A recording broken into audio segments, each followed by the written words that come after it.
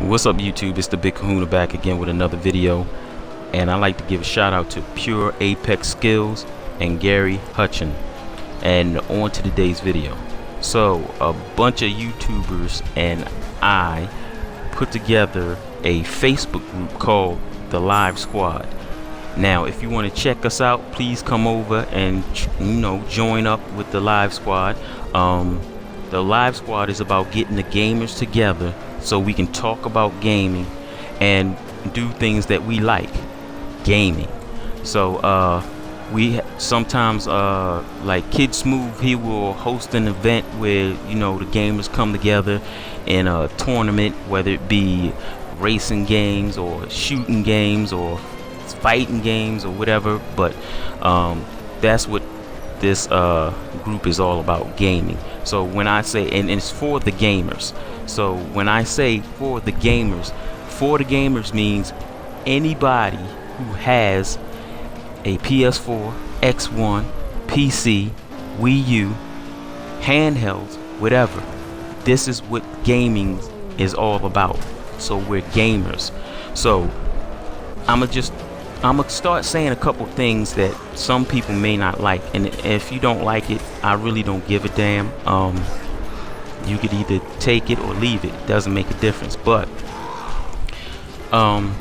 so the other day, yesterday, my son calls me into his room, and he was watching a female play Outlast. Her name is OI Miss Lou. Shout out to you.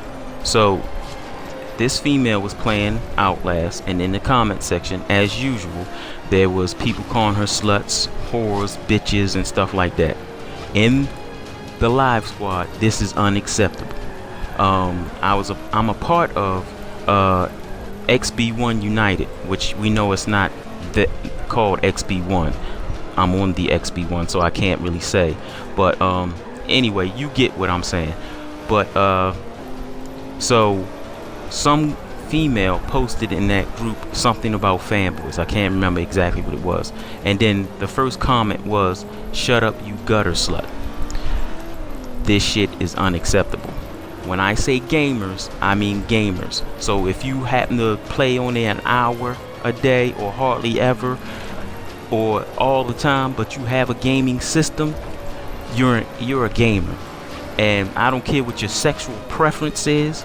I don't care what your religious background is. I don't care what your ethnic background is or your nationality is. We all game together. So I don't want to hear, or we don't want to hear, any hate speech to any of these people, whether it be somebody who come in and say he's homosexual or lesbian or whatever.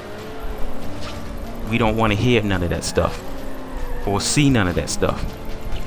So now that we got that down, if you do not like that and you are in the group, you can leave.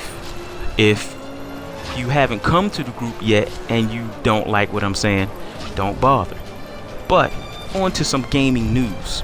So it's come to my attention that Halo 2 is most likely probably not going to be in 1080p. And once again, it's something that people are harping on.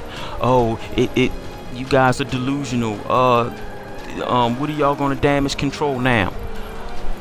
This is not damage control. So I'm going to read something from Game Informer, which I got yesterday.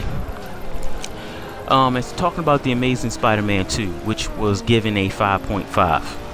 So they always have their categories: concept, graphics, sound, playability, entertainment, and replay value.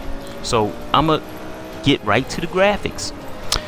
Okay, because this is what the people associate, the resolution with graphics. So here it goes. It says the PlayStation 4 and the X1 versions look only marginally better than last gen.